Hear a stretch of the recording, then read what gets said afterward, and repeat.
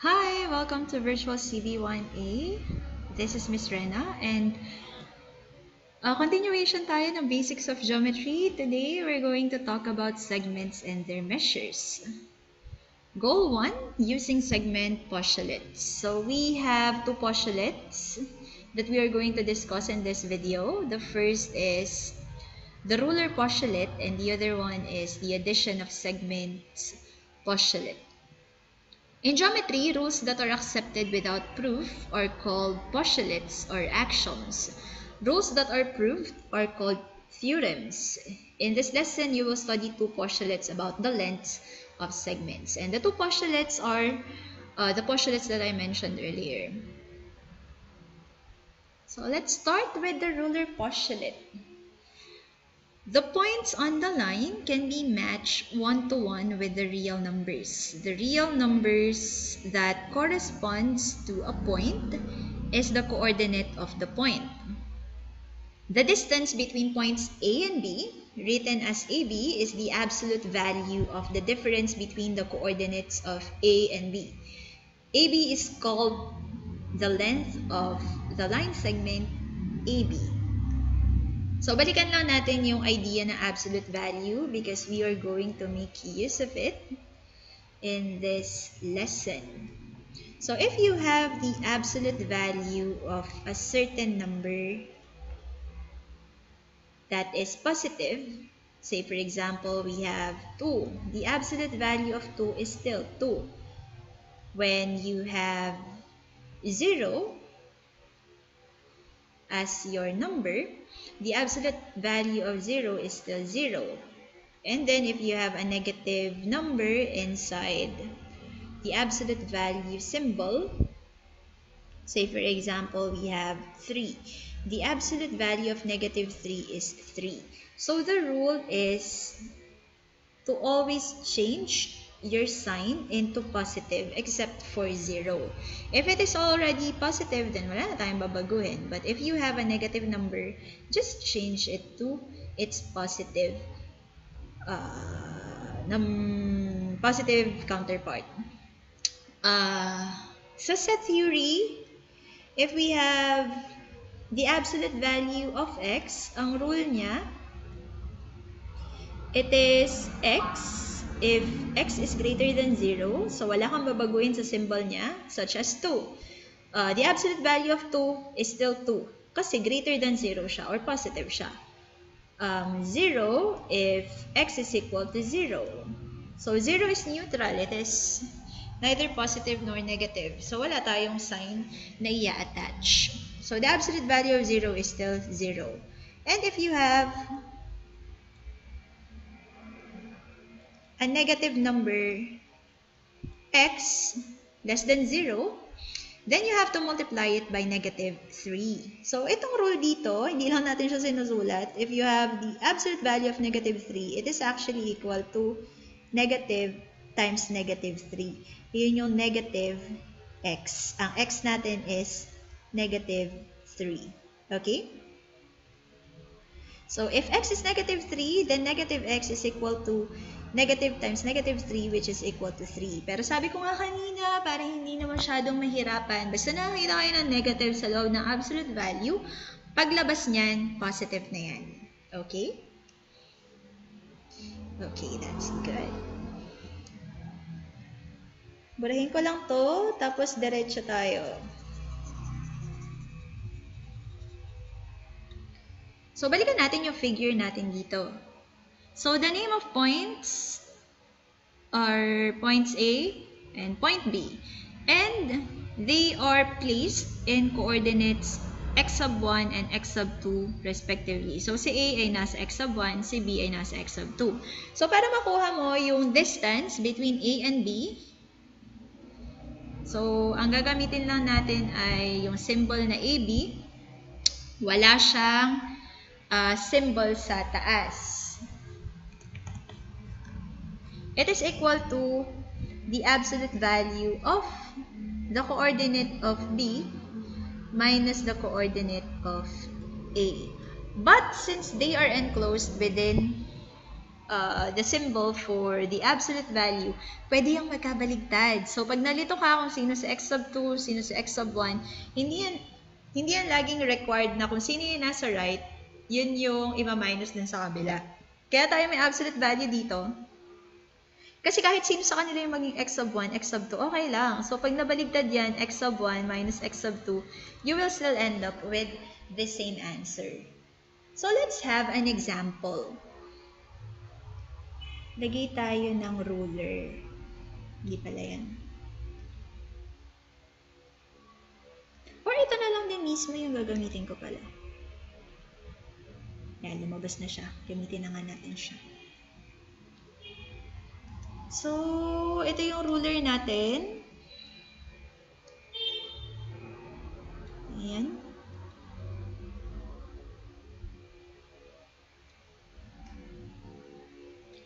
Napakahaba dito ruler ko. Napapalit siya. Ano ito yung move? Di ba sabi ko sa inyo, nag-aaral pa lang din ako kung paano ito gamitin. So, ano ko siya? I-move. Uy, makisama ka.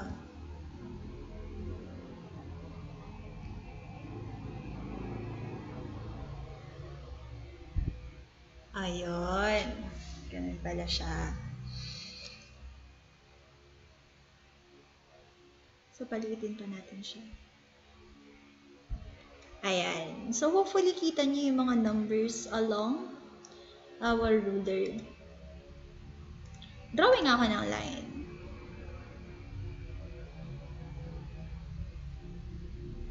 Ayan.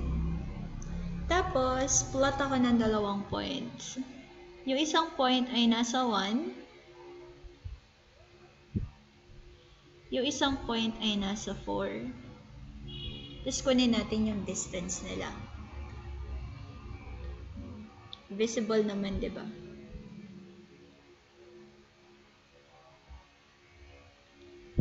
Ito yung 1. Ito yung 4. So, what is the distance between 1 and 4? If you're going to make use of the ruler, so all you have to do is to count the number of units between 1 and 4. So, meron ka ditong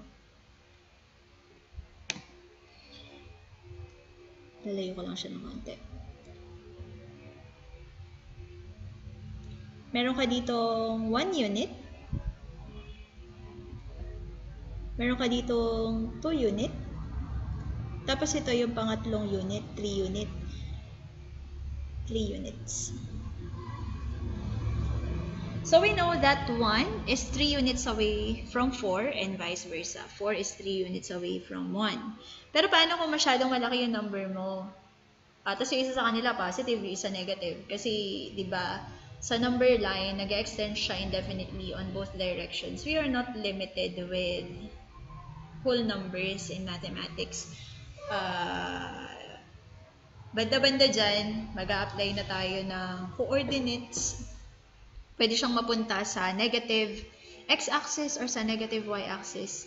So, paano ang gagawin mo pag ganun? Hindi mo na siya pwedeng tingnan visually na, isa, dalawa, tatlo. Ganun lang siya kalayo.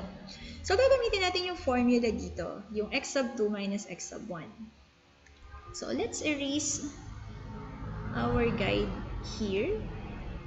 And then, let us use x sub 1, and x sub 2 is 4. So, this is point A, this is point B. So, to get the value of AB, which is the length between A and B, gamitin natin yung formula na x sub 2 minus x sub 1, which is 4 minus 1. And you will end up with the absolute value of 3, or 3. Sabi ko kanina, pwede siya magbaligtad. So, pag nalito ka, 1 and 4, okay lang. Nauna mo si 1. Tapos sumunod si 4. Why? Because we are talking about distances. And distance is always positive. So, we have here the absolute value symbol. magkakaroon ka ng absolute value of 3, which is also equal to 3. So, itong dalawang to, parehas lang sila ng value. Kasi, same coordinates lang yung ginamit mo for A and B. Okay? So, don't worry if na-confuse kayo. Hala, sino si x of 1, sino si x of 2. Okay lang yon. Kasi, pwede silang magbaligtad. As long as you have the absolute value symbol in your equation, you will end up with the same answer. Please don't forget that, okay? Ayan, meron pala tayo dito isa pang example. Finding the distance between 2 points. So, ito yung sa ruler postulate kanina. So, all you have to do is to align your ruler. So, align one mark of the ruler with A, then estimate the coordinate of B. So, dito, ang given natin for A ay nasa 3, tapos yung kabila nasa 5.5. Kung gagamit ka ng ruler lang din, tapos ang given sa'yo ay A and B, pwedeng i-plot mo na rin siya sa 0 para hindi ka na masyadong nahihirapan. Pero, if in case hindi kasi siya given, halimbawa, kung ako talaga magsusukat nito, ang gagawin ko, i-align ko na lang siya dito sa 0 para kuha ko na kaagad yung value niya. But that is not always the case. So, minsan, may mga problems na hindi siya nakaplot sa 0. So, ang gagawin natin, hanapin natin yung coordinate ni A, tsaka coordinate ni B. Dito, ang coordinate ni A ay 3. Ang coordinate ni B ay parang nasa 5.5 daw. And then, make use of your formula. So, AB is equal to absolute value of x sub 2 minus x sub 1. Or, pwede magkabaligtad. So, x sub 2 is B. That is 5.5. And we have x sub 1 is in 3. So, we have the absolute value of 2.5 or 2.5. Ganun lang kadali si ruler postulate. Now, let's move forward to the other postulate. As I've told you earlier, we are going to have two different postulates for this lesson. So, the second postulate is the segment addition postulate. When 3 points lie on a line, you can say that one of them is between the other two. This concept applies to collinear points only. For instance, in the figures below, point B is between A and C. Ito siya. And point E is not between D and F. So, si ABC ay contained on one line, so they are collinear. Si DEF, si DF lang ang contained in one line. Si E, iksolo siya dun. So, this is a set of points that are not collinear or non-collinear. So, ang sinasabi sa atin is segment addition postulate. If you have three collinear points, A, B, C, and if B is between A and C, then AB, yung length ni AB, plus BC, length ni BC, is equal to AC, length ni AC.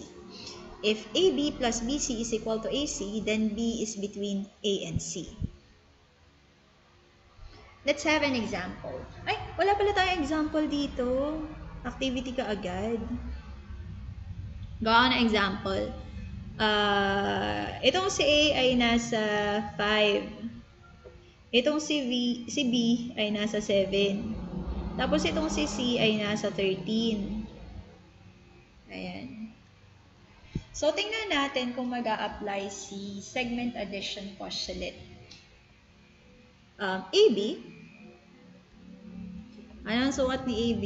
Ang sukat ni AB ay 7 minus 5, which is equal to the absolute value of 2, which is equal to 2. Ano ang sukat ni BC? Ang sukat ni BC ay 13 minus 7, which is equal to the absolute value of 6, which is equal to 6. Punta tayo sa sum. AB plus BC is equal to AC. Kung between daw nila si B, then yung sukat ni AB which is 2, plus yung sukat ni BC, which is 6, must be the length of AC. And that is 8. Ngayon, i-check natin kung totoo siya. Paano? So, di ba may coordinate tayo ni A, which is 5, and may coordinate tayo ni C, which is 13. So, AC is equal to 13 minus 5, which is equal to the absolute value of 8. Therefore, AC will be equal to 8. And this is true. Okay? Nag-a-apply lang to again if B is between AC. Yan. So, sabi ko dun sa announcement natin sa classroom, I will be answering some of the activity items from your book. Tapos yung iba kayo na yung magsasagot. So, let's measure the length of the segment to the nearest millimeter. So, dito kailangan nyo ng ruler. Labas natin yung ruler ko ulit.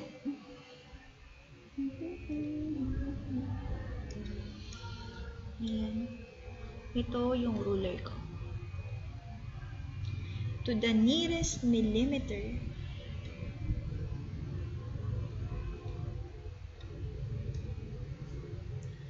So, this is, plot lang natin dun sa pinakang-dulo. Diyos ko, dapat malinaw ang mata mo dito.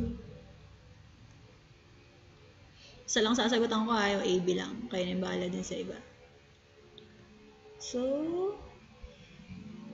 in centimeters, this is 3.5.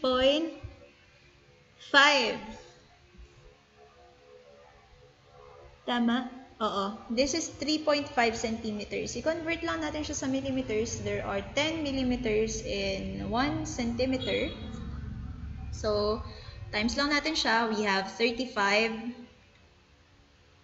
millimeters. 35 millimeters. Kasi from our ruler, we have 3.5 centimeters. And approximated value natin. Ito, yung 14 and 15, kuha kayo ng ruler, tapos check nyo kung gaano siya kalaki. Now, move na tayo dun sa susunod.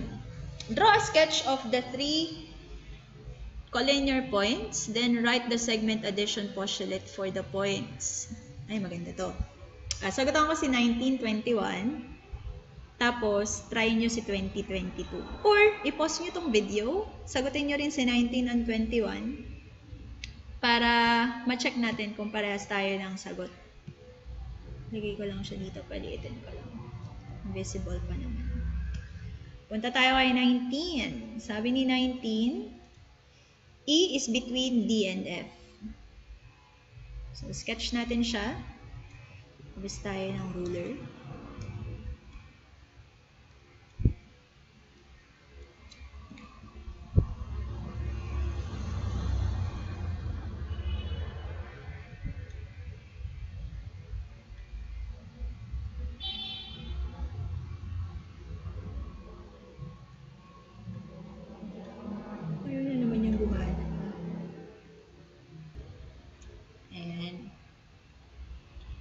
So, set ko lang to sa 0 para straight line tayo. Drawing on a line.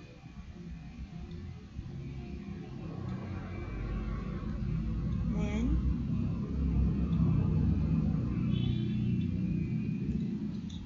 Sabi sa kanya, E is between DF.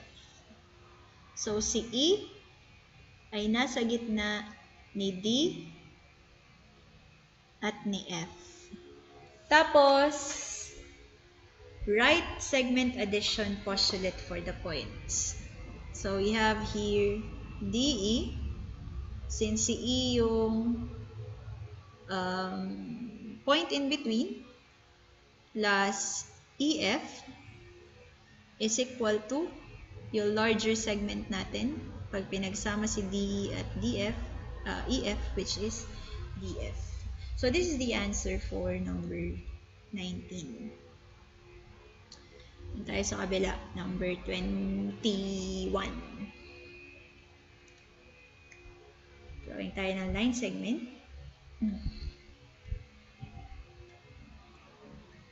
M.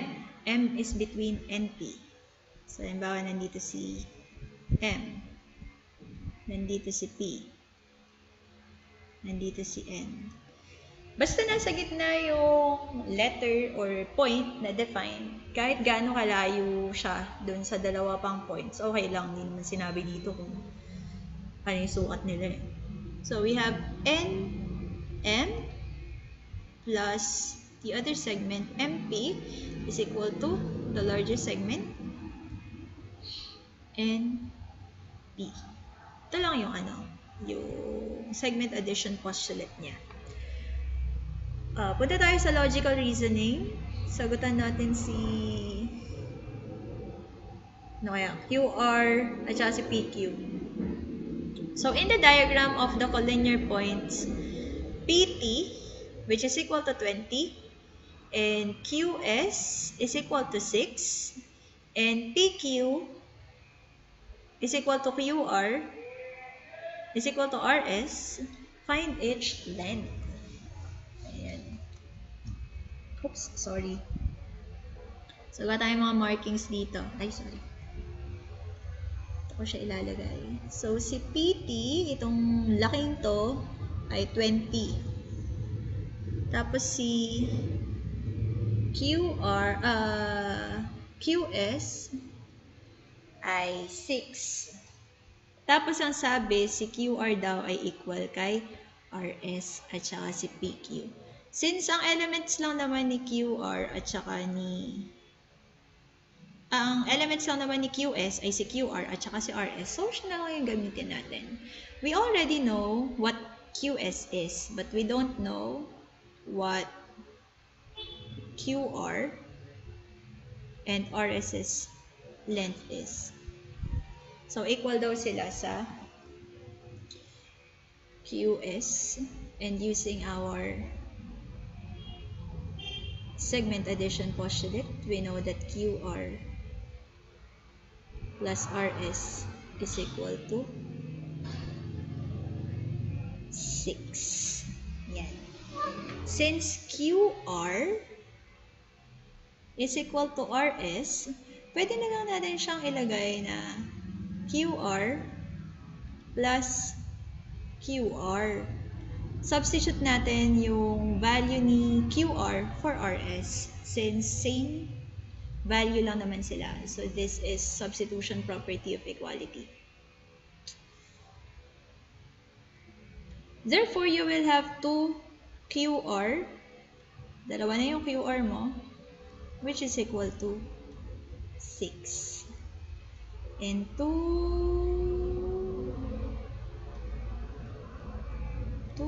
ayan, divide natin both sides by 2 to get the value of QR. QR will be equal to 3.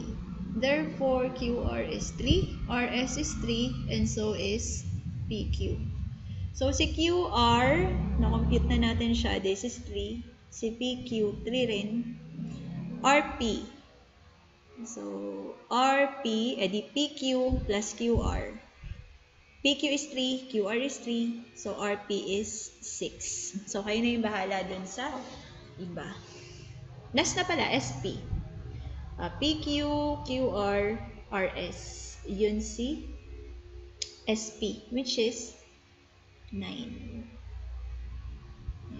May iba man techniques dito sa pagsasagot nga pala dito. So, if you want, since unknown si QR, but we know that it is equal to RS, and it is also equal to PQ, pwede mo naman gamitin kahit na anong variable. Halimbawa, X. Gusto mo gamitin yung value na X. So, si QR ay equal kay X, si RS ay equal kay X din. So, pwede siyang maging, imbis na QR plus RS is equal to 6, pwede siyang X plus X is equal to 6. So, we have 2X is equal to 6. Divide both sides by 2. X is equal to 3. And that means that QR RS and PQ are all equal to 3 because X is equal to 3. So, free kayo na gamitin yung knowledge nyo from algebra. Do not confine yourself with my solution. If you can think of your own solution in solving this problem, as long as mape-present nyo siya sa akin ng maayos at tatama yung sagot nyo, I will accept your answer. Last na to. So suppose M is between L and N. Use the segment addition postulate to solve for the variable.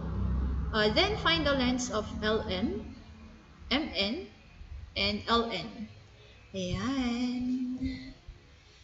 Gagamitin natin ulit yung knowledge nyo sa algebra. So Lm is equal to 3x plus 8. Mn is equal to 2x minus 5. Ln is equal to 23. Para hindi tayo malito, drawing natin yung graph niya. So pag tinignan mo lang yan, naku, kung malilituin ka, wala na.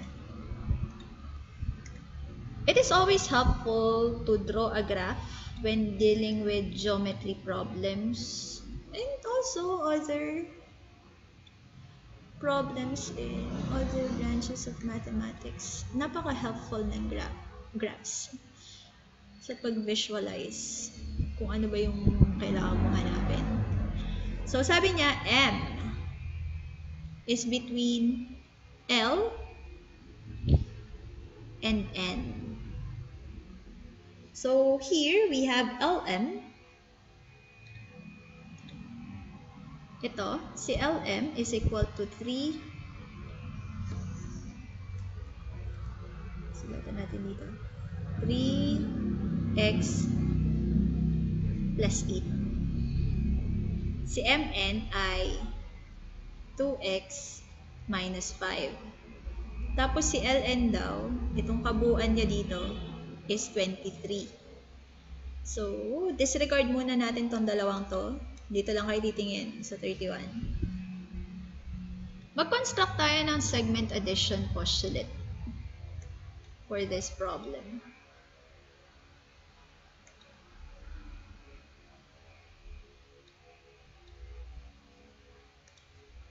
It is going to be Lm plus Mn. Ano kayo? Is equal to Ln. So, si Lm ay 3x plus 8. Tapos si Mn ay 2x minus 5. Tapos si Ln ay 23. So, substitute nyo lang yung mga values ninyo. And then, combine like terms. So, ito ay substitution. Tapos ito ay 3x plus 2x. Tapos plus 8 minus 5. Kung gusto niyo diretso na 3x plus 2x, okay lang din naman. You can skip this part. 3x plus 2x is 5x. And then 8 minus 5 is 3. And all of this is equal to 23. Now, we have to use addition property of equality. We have to isolate 5x.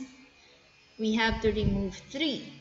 So, para magawa natin yon, minus tayo ng 3 on both sides.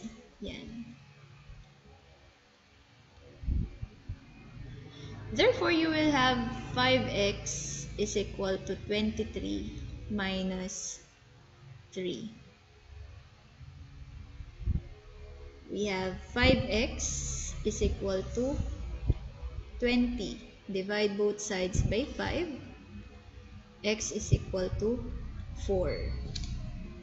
If you want to skip the parts na hindi naman kayo masyadong malilito, okay lang na na i-skip nyo siya. So for example, this part here where we showed the application of addition property of equality, pwede nyo na to tanggalin. Pwedeng diretso na.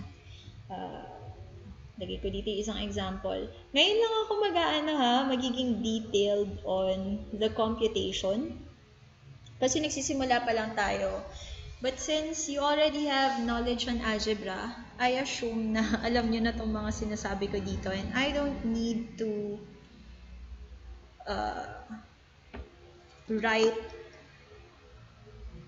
the reason for every step. Katulad dito, isang beses ako naglagay ng reason, substitution.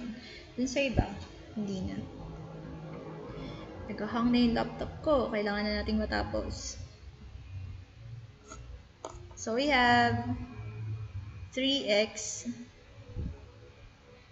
plus 8 plus 2x minus 5 is equal to 23. So sabi ko kanina, kung alam na gagawin, pwede na mag-skip. 3x plus 2x, we have 5x. 8 minus 5, we have 3 is equal to 23. Diretso na, 5x is equal to 23 minus 3.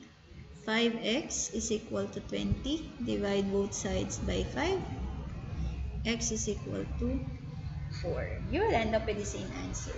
Pero, visually, mas kukunti yung mga lines natin for this solution. Now, let's find the value of LM and MN.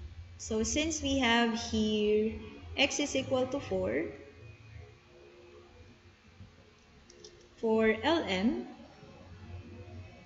which is equal to 3x plus 8, magiging equal to sa 3 times 4 plus 8, which is equal to 12 plus 8, which is equal to 20.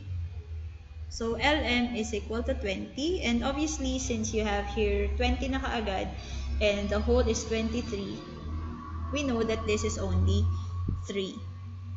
Dun sa graph natin, hindi siya mag-fit kasi nag-assume lang naman tayo ng locations nila kanina. Pero ang value niya is 20 and 3. If you want to check MN, pwede kayo mag-substitute ulit. 2 times 4, since x is equal to 4, minus 5, we have 8 minus 5, which is equal to 3. And it matches our assumption earlier that MN is equal to 3, since LN is equal to 23 and LM is 20. So that's it for today. Thank you very much for listening. And next time, we are going to discuss the distance formula. Gagamitin na natin yung Cartesian coordinate system. So if you are unfamiliar with plotting of points, pag hindi kayo familiar sa Cartesian plane, some addition and subtraction of integers, please paki-review na para mas madali nyo siyang maiintindihan pag nandun na tayo sa distance formula. So thank you very much for listening and bye-bye!